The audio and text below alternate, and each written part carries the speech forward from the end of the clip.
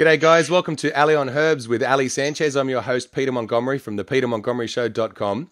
Ally is a practicing traditional herbalist working out of her clinic in Glenbrook in the Blue Mountains just outside of Sydney. And Ally is very passionate about educating the general public on the uses and benefits of the common herbs, the ones that you probably have in your garden right now.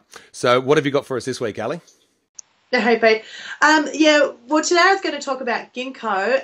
Ginkgo biloba is a herb that has a great affinity with the brain and the lungs. Now, with the lungs, it's used for asthma in particular. It has great success with asthma because it helps to stop spasms in the lungs, which is what happens in an asthmatic attack, is those spasms. So it just helps to calm them down. So a cup of ginkgo tea, which is made with the leaves, is a great idea for people with asthma.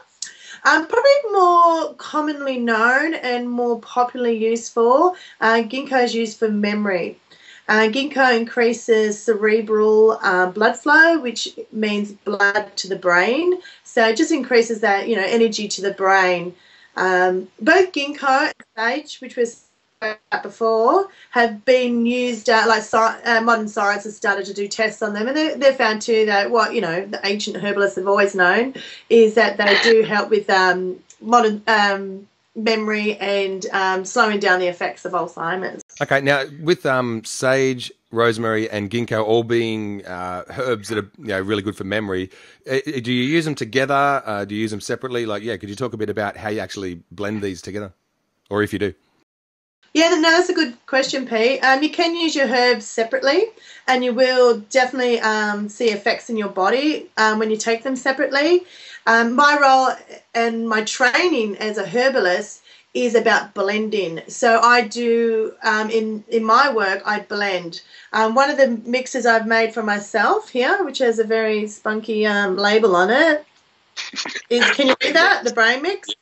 Okay, the brain mix is exactly what we spoke about, rosemary, sage and ginkgo. So I use those three herbs that work well with brain and memory for myself. So that's a mix that I take most days. Now, with those mixes, like some herbs, I'd imagine it's kind of like cooking. Some foods work together, some don't. Vegemite and garlic. I don't know, it doesn't sound like a great combination, but garlic, and rosemary is good. So, do herbs work in the same way? Sometimes some work together, some don't. Oh, definitely. That's a great question. That is where the art of herbal medicine is, and that's where the basis of my training is actually in the blending, because not only do different herbs work differently together, and some are more synergistic together than others, but also the person that you're treating, you have to take into account their constitution and their health history and their life circumstances as well. So, yeah, that's, like I said, that's the art of being a herbalist, and that's the part I enjoy. Ally, thanks so much. I look forward to next week. Yeah, great. Thanks, Pete. I'll see you later.